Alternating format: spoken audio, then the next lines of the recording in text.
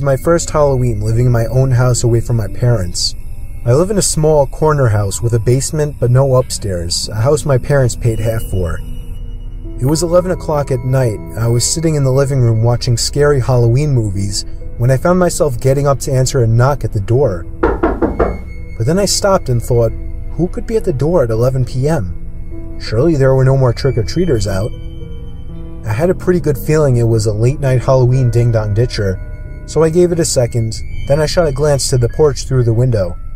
They were gone already. Yup, ding-dong-ditchers. I sat back down, not thinking twice about it, and again, knocking at the front door. "Get lost," I yelled. I was not in the mood for punky kids. They ignored my demands and started pounding now, not just knocking. I was pissed now. I leaped up and swung the door open. No one was there once again. I slipped on my shoes and headed outside to begin searching the bushes for the kids, but there was nobody in sight.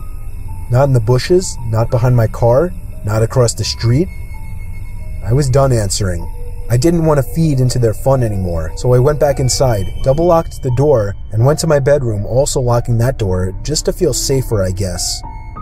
Even over the TV, I could still hear the stupid kids pounding on my front door repeatedly. I was so close to calling the cops to get them away, but that would undoubtedly lead to my house being egged or teepeed. The pounding continued for an uncomfortably long time, more than half an hour. I thought these kids must be filming something for YouTube and were desperate for a reaction, but I wasn't going to give it to them. At some point I dozed off with the TV on, only to wake up to the knocking again. I looked at the clock. It was 2 in the fucking morning. How could those kids still be at it, I thought. I turned the TV off and sat up with my ears open. For a few moments, my heart completely stopped as I realized the knocking was not at my front door, but rather at my bedroom door. I jumped out of bed, looking around my room like a madman for something to use as a weapon. They knew I was awake now. They were trying the doorknob, trying to bust down the door. These weren't any kids. By some miracle, I came up with an idea. It was a long shot, but it was all I could think of.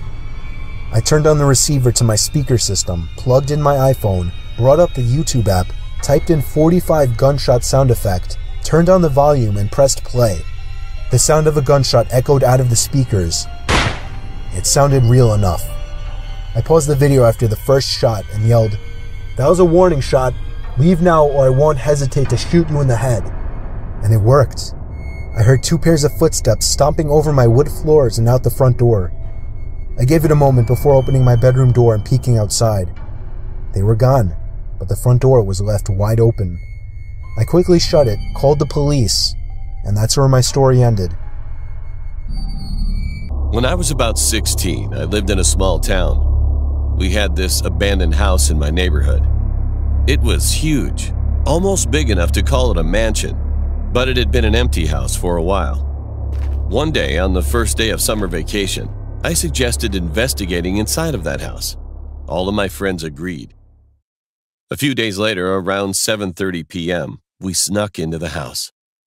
The inside of the house had been burnt pretty badly, which we thought was the reason why the house was abandoned. Everything was kind of cool, but old and countrified. We started to check all of the upstairs and downstairs of the house, even the basement. Just at that moment, I saw something darting across the room.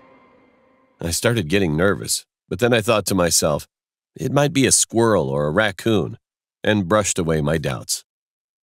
Then I went to the second floor, and my friends followed me. I opened the door, and there was a human-sized teddy bear sitting in the desk chair, facing us. We were spooked for a moment, but it didn't stop us from exploring further. We went to the third floor, and while we were searching around and taking some stuff, someone told us to look up. When we looked toward the wall, we could see the writing, "Get out."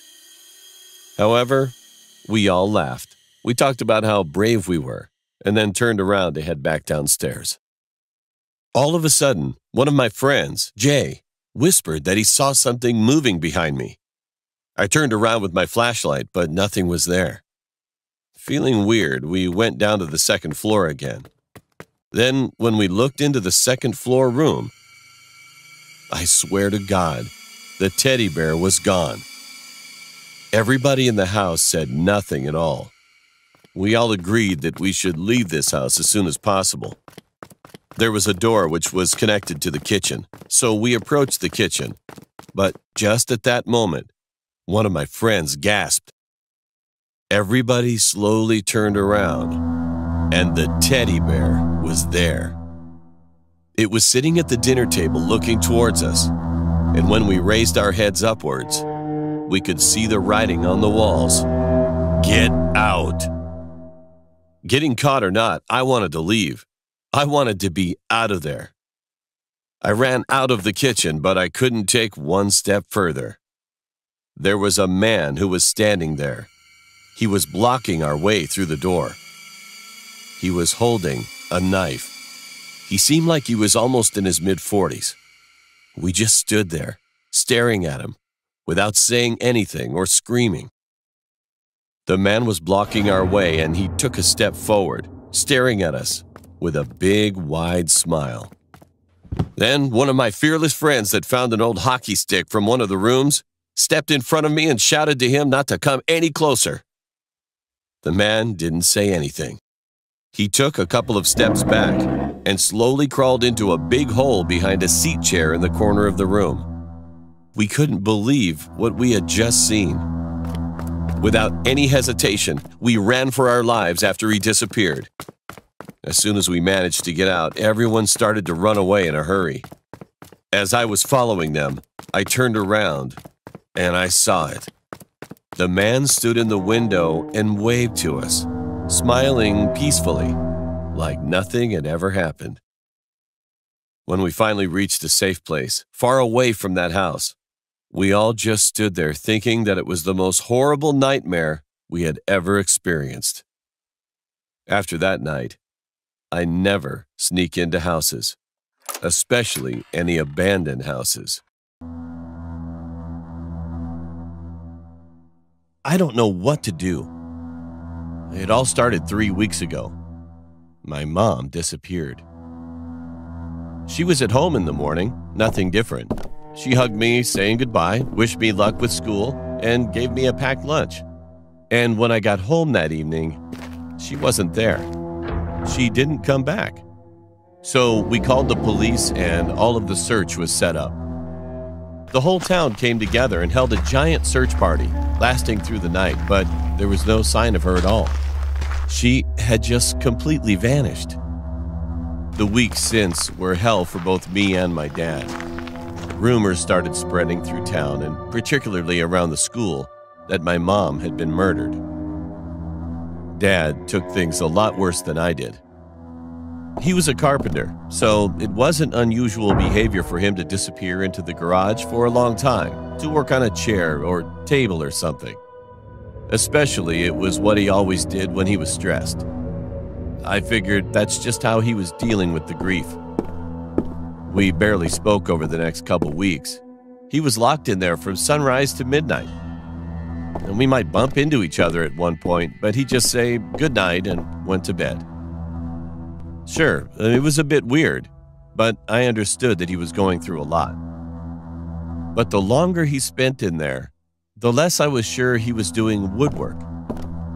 There were large bottles of bleach popping up in our bins, and Dad barely took any break.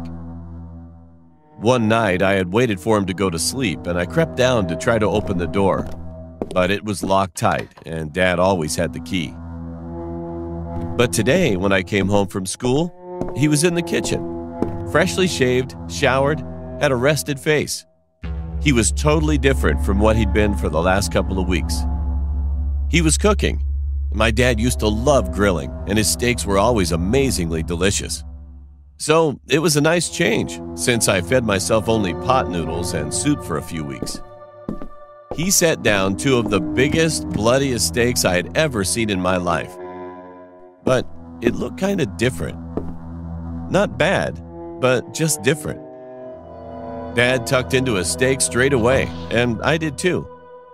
It was a bit tough to chew, but the seasoning and flavors tasted just as good as the rest of the steaks were. We had finished pretty soon, and I was feeling full and satisfied. Then Dad said something I can't stop thinking about. I doubt they'll ever find her body. His voice didn't sound sad or depressed. I didn't say anything, just stared at him. Hearing what he said sent shivers down my spine. Then I thought of the steaks. The late nights in the garage, hundreds of bleach bottles, and my dad's weird behavior. Did he feed me her body? Or am I just overthinking it? What do I do?